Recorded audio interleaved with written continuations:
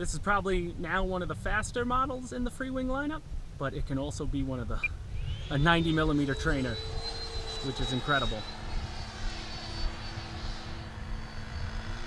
Give a nice axial roll across, maybe? Sure. Like you were showing us before. I'm going to go to high rates to get the highest performance for the roll. Or pick the nose up, roll. Nice!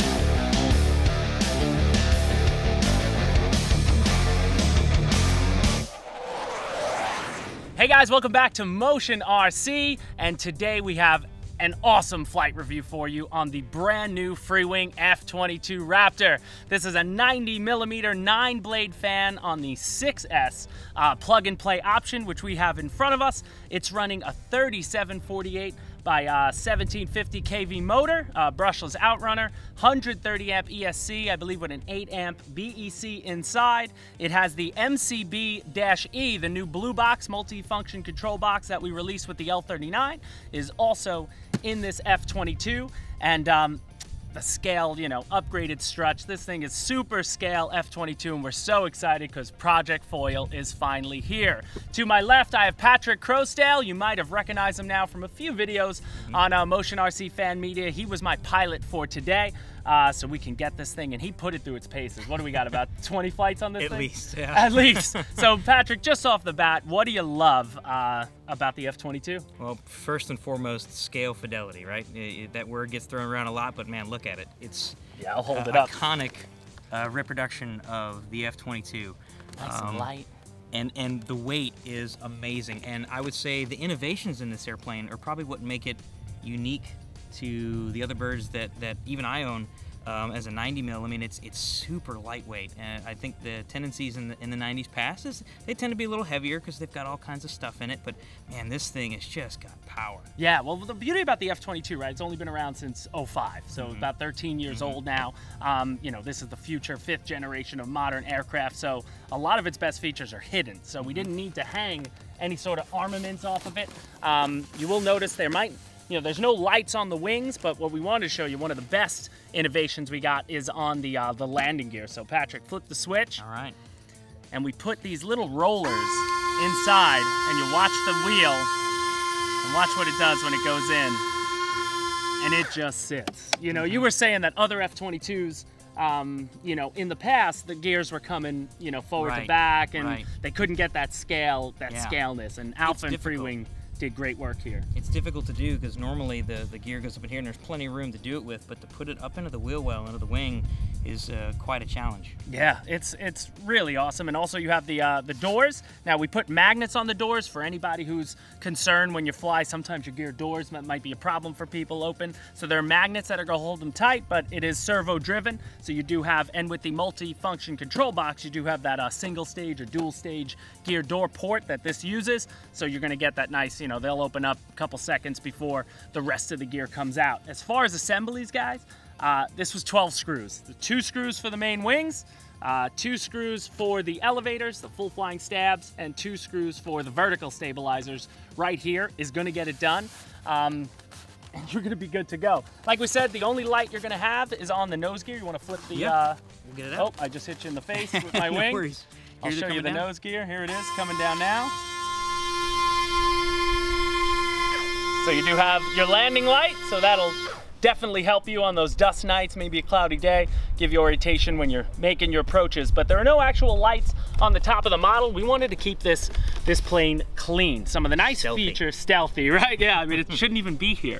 But Alpha did a lot of work. I mean, there's about 15 different colors of paint and decals already on it. You guys don't have to put any decals, and obviously with a jet like this, the only thing you'll really be changing is the designation, right? I mean, every other F-22 is gonna pretty much look like this. And then Alpha was saying he added some nice plastic bits all around the edges, right? And that's gonna help keep, you know, keep you from getting those rough, I guess, nicks and dings, you know, especially sharp. Yeah, wing scrapes are gonna happen, you know, on any model, especially a model like this. We saw a crosswind. We came out here yesterday and it was a lot windier than it is today.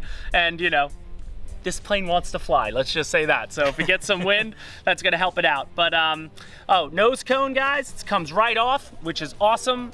So again, for storage purposes, I was able to fit this in my minivan, no problem. There's a little bit of nose weight in there, and it's all plastic on the nose cone, which is great. And then one of the things we love is the paint job we did on the canopy. So he put a little like gold tint in there. So at certain lighting, you're gonna get that gold versus... It's very distinct to the 22. Yeah. Whenever the F-22 flies, you can always see that gold canopy, and it's very pretty. I got a chance to see them at Wings Over Georgia, and it was awesome. It was just awesome. But today what we're gonna do, we're gonna give you about 3 flights today. The first flight, Patrick, we put it through basically fast stuff, right?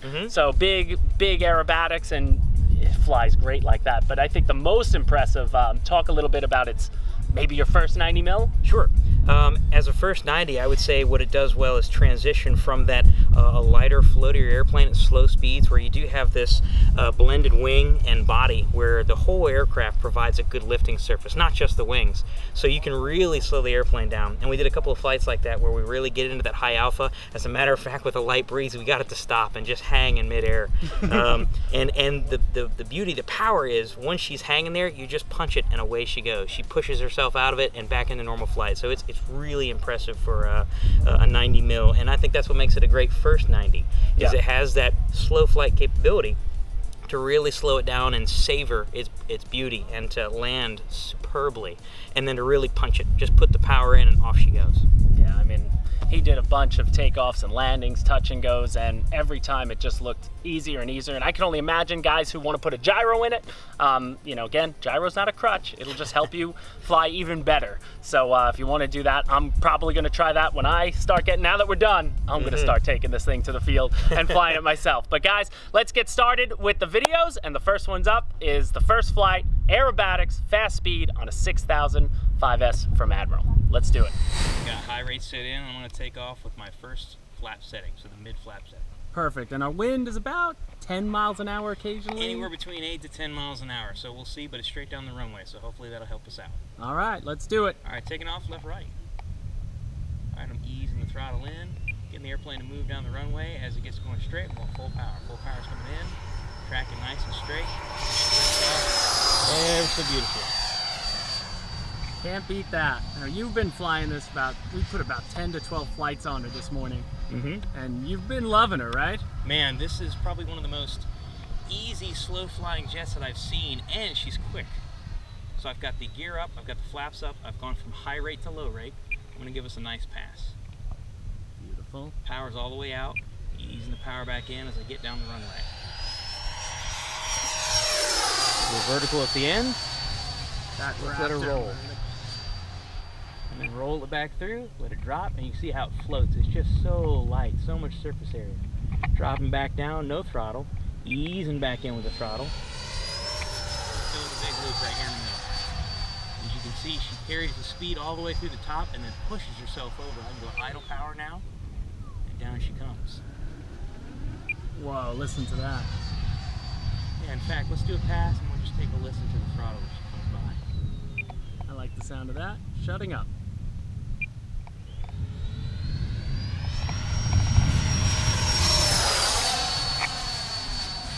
Love that 12 blade. Is it 12 blade, correct? This is, I believe this is a 9 blade in here. 9 blade, okay. So she sounds really good for a 9 blade. 8S will be the 12 blade setup. So again, guys, this is the 6S plug and play. And this thing went together when I built it. About 12 screws and a little bit of glue for a few peripherals gets her done. Let's give ourselves a nice pass with the belly. Tuck under turn. We'll bring it back for another pass, maybe a vertical midfield. What do you think? I love it. So I'm staying on low rates this whole time because carrying speed, this airplane, you want to have it locked in on the low rate. Get a couple of rolls. I love it. Now for this first flight, guys, the whole purpose was opening her up, big aerobatic maneuvers, nice scale jet. And we'll put in another pack, and we're gonna do a lot of like Trainor-like maneuvers and also show you some of the great slow flight you can perform with this, because this is probably now one of the faster models in the Freewing lineup, but it can also be one of a 90mm Trainor. which is incredible. Give a nice axial roll across, maybe? Sure. Like you were showing us before. I'm going to go to high rates to get the highest performance of the roll. Cool. Pick the nose up, roll. Nice. All right, I got my 1 minute warning on the camera, or on my radio. So I'm going to go ahead and start to set up for a dirty pass. Yeah, try to show us the gear the way you did. Okay. I've got the high rate since I'm going to slow the airplane down. I'm starting to come in with my flaps. I've got 55 selected. Now I've selected the gear. And if the gear's selected, she'll come out with a nice scale speed. Down they come. Nice. And like the L-39 with this blue box, you're going to get about a 2 to 3 second delay on your gear. So just be mindful of that. We're going to land left to right here. Now this airplane does this fairly well from this field. This is difficult from this direction.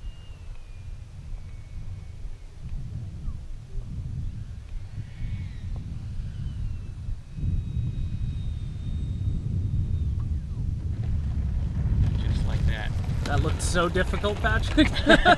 I'll tell you what, this jet really makes that look easy.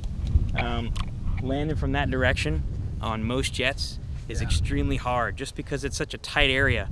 This airplane slows down so well that to line it up and set it on the runway is easy.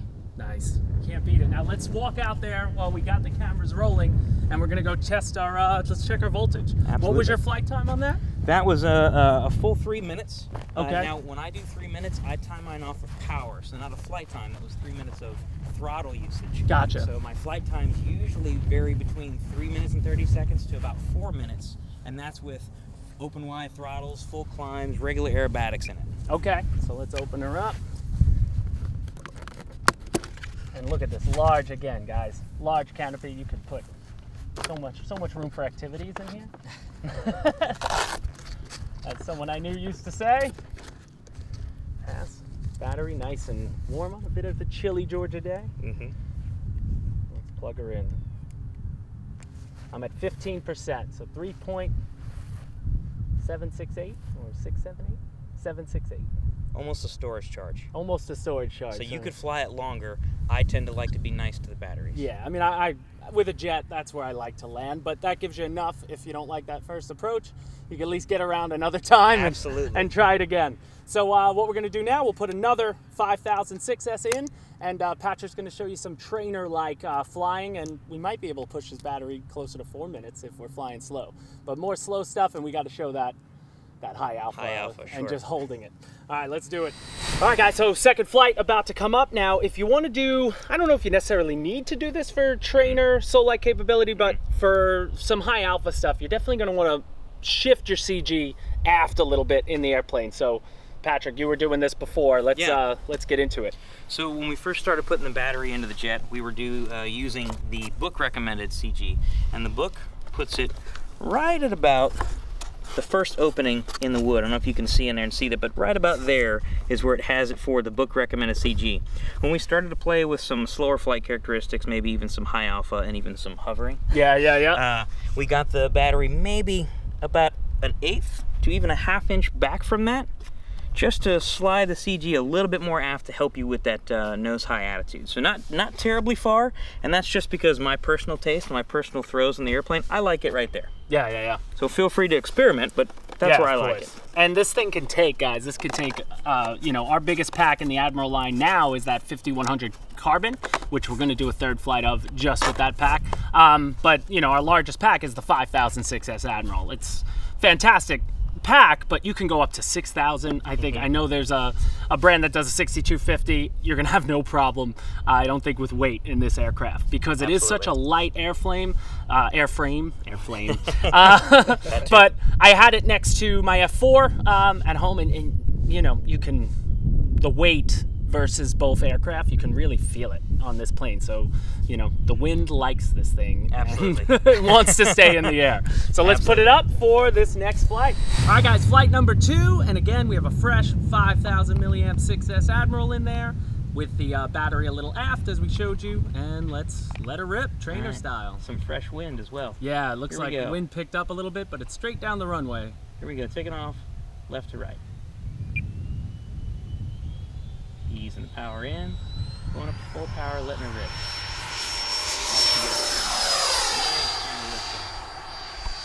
Put the gear up, we're going to leave it in high rate. We're going to leave the flaps at 50%, which is that first flap setting. Okay. I'll get her back into the wind, and I'm going to slow the airplane up and try to get her into a little bit of a high alpha. Love it. So I've got the first flap setting in, letting her slow. As the airplane slows, ease the power back in, a little bit of elevator to keep its nose in the air. And there she is, just hanging there, folks. That is awesome. Look at that.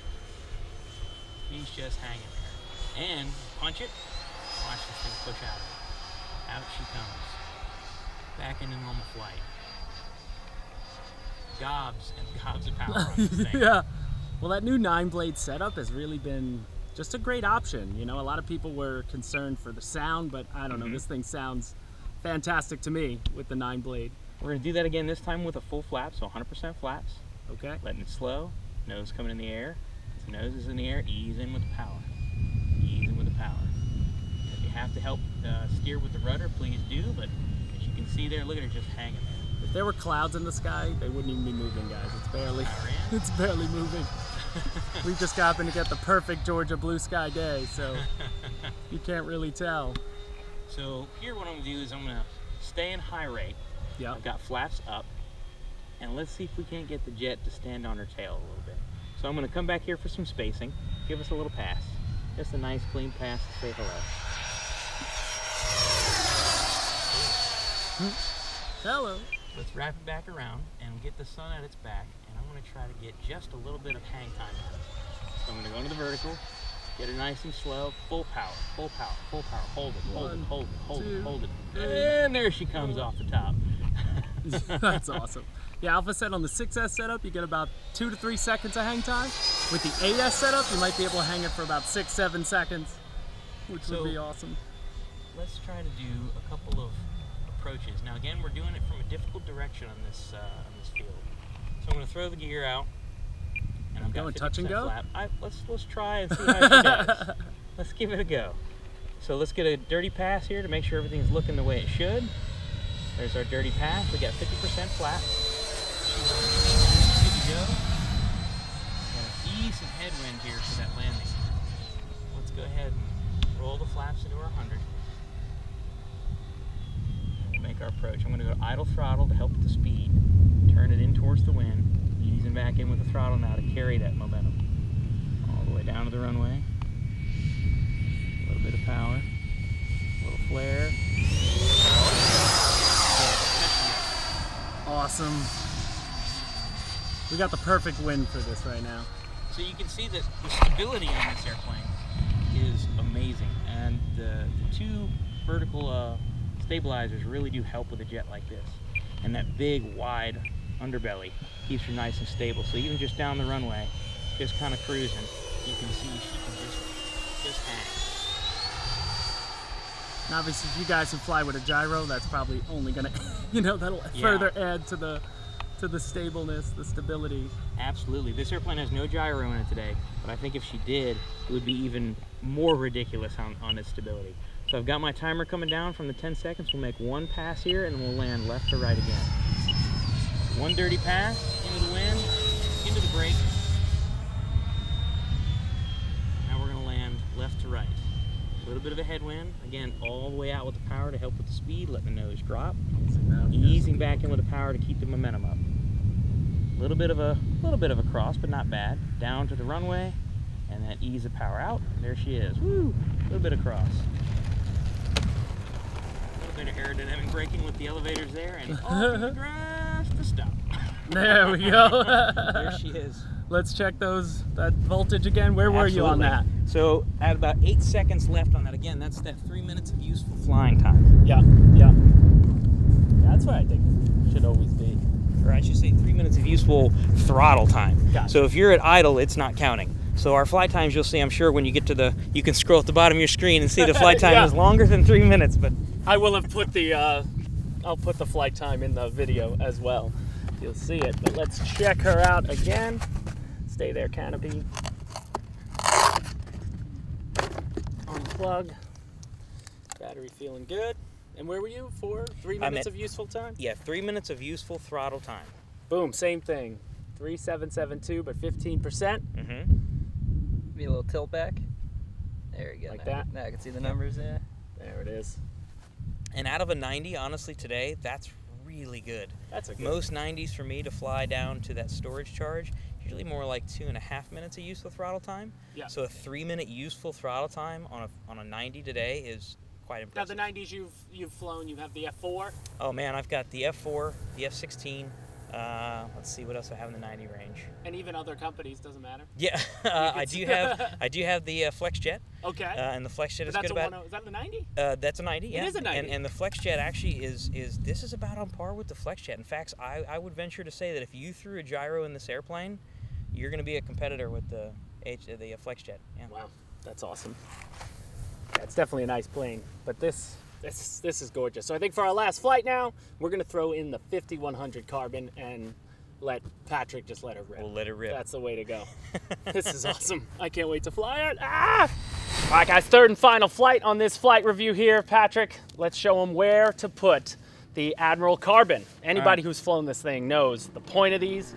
You're not getting those sag, man. You're gonna get that punch through the whole flight and disregard little gasser going off in the background. Sounds like a Cox motor or something, but you know. All right, so we got our 5100 70C battery. It does have a little more weight than the regular 5000s, but actually I think without a gyro, it helps this airplane. She's such a big, expansive airplane. It's so lightweight that if you throw a little weight into it without the gyro, it kind of helps settle the airplane down.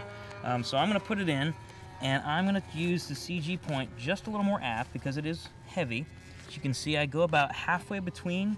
You see where the first notch on the wood piece is here? I go about halfway there, or another good reference would be the screws at the back. You can place the 5100 right at those screw heads. And that's kind of where I like it. It keeps the airplane a little bit more nose heavy, but when you're gonna be scooting around the sky, sometimes it helps having that nose drive the bus. Sounds good. I can't wait to see her go on this. We were doing a little slow-mo for the product video on the Carbon. We haven't filmed it yet with regular motion. I'm excited. All right. I think we might want to give him a chance to get out of the sky because I want to own it. Well, we could sneak up behind him maybe and shoot him down. There we go. Awesome. All right, guys, third flight, Admiral Carbon 5100 70C. Patrick, whenever you're ready. All right, we got a little bit more weight in the airplane. We got 50 flaps again. I'm on my high rates. I'm going to start taking off left to right. Easing the throttle up into full throttle. Here she comes. There's the full. Not bad. Flaps are coming up. I'm taking her off her high rate. I'm going to let her move. Nice. Got a little bit of uptrim to help myself. Just from seeing it before, you can really feel the punch. I'm excited about this pack. Here we go. Full pass. Full power coming in. Letting the nose drop down. Get the speed built up. Here she comes. Look at the vertical with it. Let her roll. She just go for days. Power's all the way out as I let it drop back down. Pick up the speed. Ease back to about half throttle. Now you think you could comfortably cruise this thing around about like 30%? 40%? Oh yeah, it could do it. It could hang with its nose up there just like the slow flight stuff. But if you really want to punch it, she'll do it. Here's another high speed. Give it a better. Nice. A little tuck under turn here. You almost fooled me. Almost got me. Almost tricked you. Let it come back down the center line. As we get down towards center line, power comes back to full. Vertical to the end of the field. Let's go into Cuban A. So over the top, idle throttle, roll her back into the horizontal. Power in, back up to the roof. Nice big Cuban A. Throttle comes out, manage its speed, roll it back over. Nice big Cuban A. Fantastic. Another tuck under turn. Let's do an axial roll, just the aileron roll as you refer to it. Down the runway, power comes in to full. Let's get some speed, speed, speed. We'll go high rate, vertical roll. She'll do it. She'll do it. Back into low race to keep her stable. All dead. maybe a nice big barrel roll here. So we'll go power in, 45 off the direction we want to travel, up and over the top. Power's coming back out to slow her down. Nice big barrel roll. Vertical will be into the field. Back into the airbag box to play. In fact, I wonder, how does a 4-point look? Let's see, up, 1, 2, 3. Very precise. Oh, now you're showing off. This airplane is easy to do it with. Let's get the power back in. On a V-tail like this, is knife edge harder? You know, we haven't tried that quite just yet. Now, usually with a twin-tail airplane, the rudders have a lot more effectiveness. Because I know the L-39 knife edge is like a beast, but it does it really well. It's built for it. But this airplane here with 2 tails, it's going to be a lot quicker to roll itself with the twin. Let's see. There she is. There's a knife edge. It takes That was a turn. very, very subtle movement in the airplane she wants to roll. Yeah. I'm just going to go ahead and say I'm not that good of a pilot. So power in and give ourselves a vertical with the belly. No, I think you're definitely doing the F-22 justice. We got about 25 seconds left on this pack, so I'm going to go ahead and set us up with another dirty pass. I'm going back into high rates, first set of flaps, and gear switch is pulled. You can see the time frame's going to take. Now they start to come out. There they are. Nice. Go ahead. We're going to definitely set ourselves up for another left to right. She's nice and dirty. Power in. Turn her back around and get her set up for that left to right landing. And now with the gear down, you'd show up on radar, right? Yeah, that's right. That's right. All right, so we got our 100 flaps. Got my high rate in. Put the power back in to watch the descent. Manage that descent. Power is a little bit eased in. And a little flare. Just happy there. Look at that, nice. Roll off into the grass for brakes. Brakes, brakes, brakes. There she is. There it is. Can't Awesome. beat it. And I'm zoomed right in your face. We got another camera there. Patrick, thank you so much for flying this for us today. Patrick was flying the L-39. You'll see him do some more flights to help us out because I'm not yet ready to give you a flight review of the F-22. You were so close. On my own. Getting there, getting real close. But actually, real quick, before we get out of here, we're going to end you off with a couple of takeoffs and landings from grass because Alpha did put those tires aren't true scale to the F-22. They are a little bigger, beefier for all you grass guys. I think with the weight of this model, you're going to have no problem flying off short grass fields. So let's show you it, and we'll see you next time, guys. Like, share, and subscribe. See ya.